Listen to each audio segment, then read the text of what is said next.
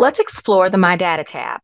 Once you have gone to the research management link found on the figshare LibGuide located on the library's website, and you have logged in using your LSU credentials, you will see the My Data tab. This is where you can upload your data. In order to upload your data, the first thing you're going to need to do is locate your data set. Then check your file format to make sure the file format type is one accepted by figshare. Once you have made sure of this, you are then going to take the file and you are going to drag files to upload. As you can see here, the file has now been uploaded. You can browse other files or other folders to upload. You can link to external files and set as metadata record. For the item title, I'm going to change the title to Heroes. For the group, is going to be LSU Shreveport. Selecting a different group will result in a different set of metadata fields. For the item type, you have figure, media, dataset, poster, presentation, preprint, conference contributions. For this dataset, I'm of course going to choose dataset because that's what it is. Let me hit apply changes. As you can see, the authors field has my name. You can search for authors by name, full email, or ORCID ID. Categories are as follows: chemical sciences, biomedical and clinical sciences, health sciences, as well as education, information and computing sciences, as well as the physical sciences. For this project, I'm going to choose creative arts and writing. For keywords, I'm going to use Marvel,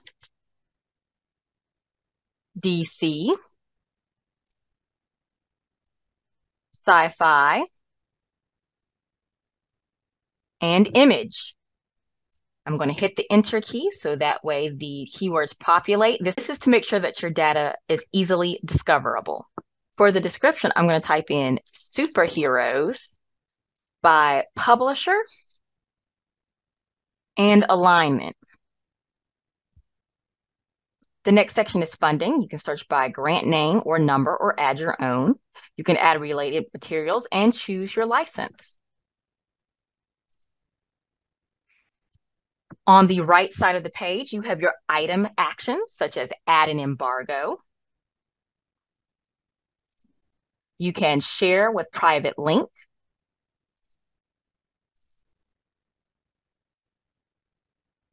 Disable it and re-enable it. You can manage identifiers. You can manage persistent identifiers of your item. This link will always lead to the research output regardless of the domain. You can reserve a DOI or use a pre-existing based on your institutional settings. This DOI becomes active when the item is published, and once active, the DOI cannot be disabled anymore. You can edit your timeline by version and online publication date. You can add a custom thumbnail by dragging or dropping an image to upload. You can preview the item as seen here, or you can delete the item. You will then save changes. Item changes saved successfully, and then you would submit for review.